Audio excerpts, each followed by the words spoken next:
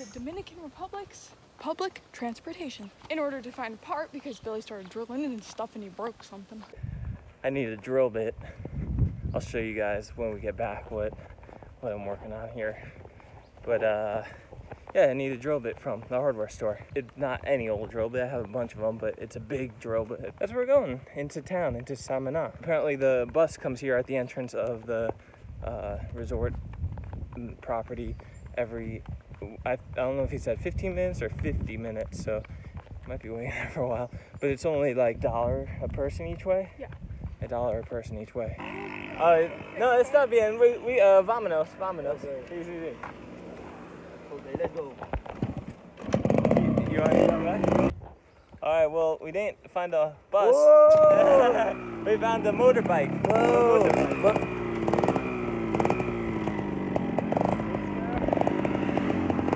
Está bien, amigo? Sí, sí. Don't put your feet there.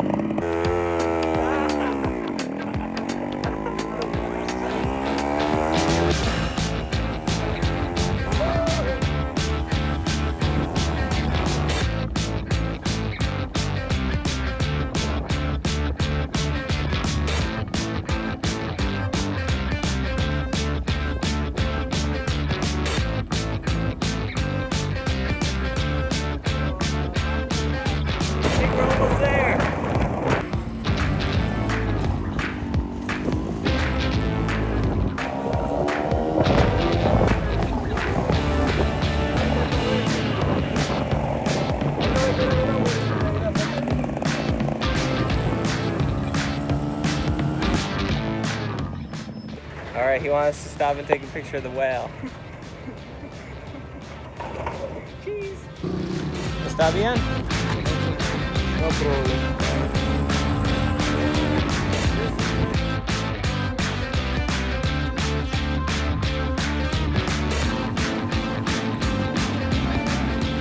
Mikey, just give us a little tour of Samana. We just went by the harbor where all the other boats are anchored and the whale.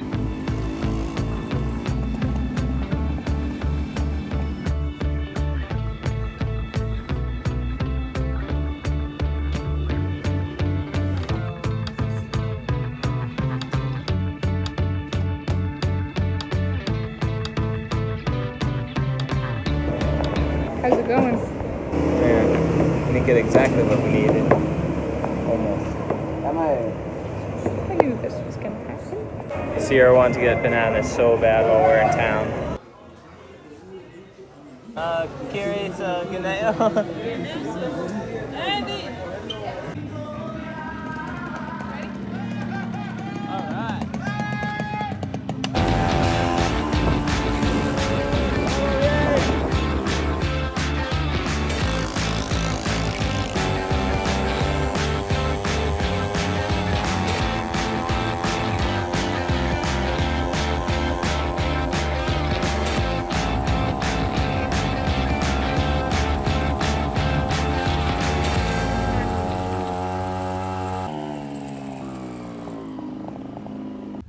How was that?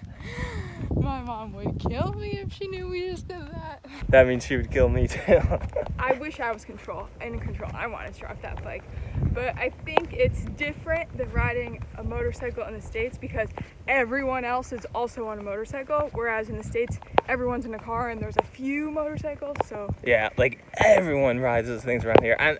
So they know that that's what they're looking for. Like the trucks are looking for the motorcycles because they're outnumbered. I don't know if I'd say that. Well. They just know how to drive them around here. So this has been like our daily run and walk all the way up to the top of this hill that we showed you guys before. And we saw horses, but we've been seeing cows. And now we have a camera, so get ready for some cows. Apparently this property was kind of bought by the resort area. But I think they bought it from like some local farmers or whatever, so I think they still use the property to like let their cows and horses roam around and eat the grass and stuff. Oh, they're right here. The other ones that went that way.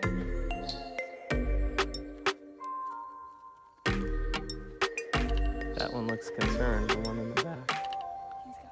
Where's he going? She doesn't want to say hi. We're not very social. Jody says I've seen a cat with you nowadays. Love.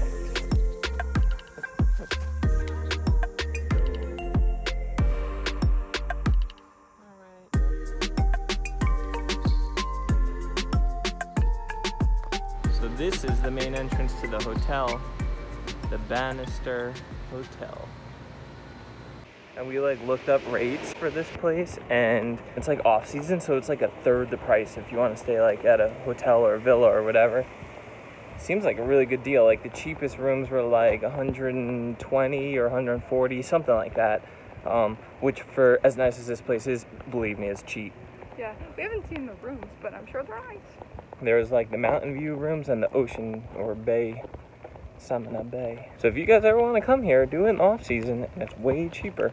And I think it's off season because it's the rainy season, but it's only rained one day since we've been here. Yeah. I think it's still early in the rainy season. I think yeah. But their main season, I think, is like winter, like November through February. Yeah, November, December, January, February. So this has been kind of our routine every day. We've been here walking jetty in the morning and the evening, and going for our run ourselves up that hill.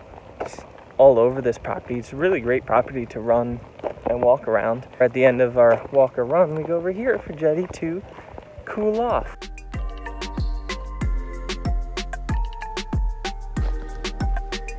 Jay just comes over, sits down. Oh, you're so beautiful. Sometimes lays down when she's really hot.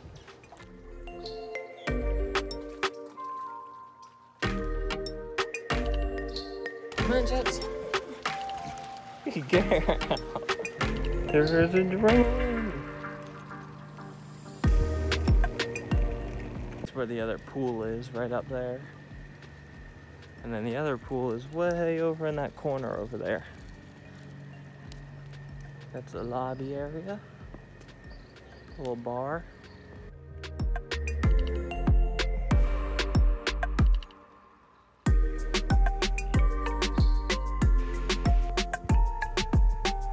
Oh, so this is what I wanted to show you guys the other day, right here. These things should be polished. We didn't have time to polish them before we left, but we'll have to do that. We're in Grenada, because it's 316 stainless, but yeah, it should be polished so water beads off and it doesn't rust.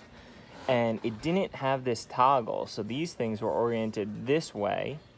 And then when we were sailing with the headsail and it was really windy, the whole luff of the headsail was bending, and it was like pulling these things to the side, and since they were like oriented like this way, they were just like bending. It was no good, so it definitely needed a toggle in there. So now when it goes side to side, it'll just articulate on that toggle. Oh yeah, but the cotter pins were bigger than what they were before, so I had to get a bigger drill bit to drill through that, and this for the bigger cotter pins. And that's why we had to go to the hardware store. So we told you this marina is great because it has like good walking trails and pools and everything, but they also have a gym. I'm on the treadmill, Billy is, I don't know what he's doing. And we just took Jetty on a really long walk and she is cooling down on the boat. So here we go.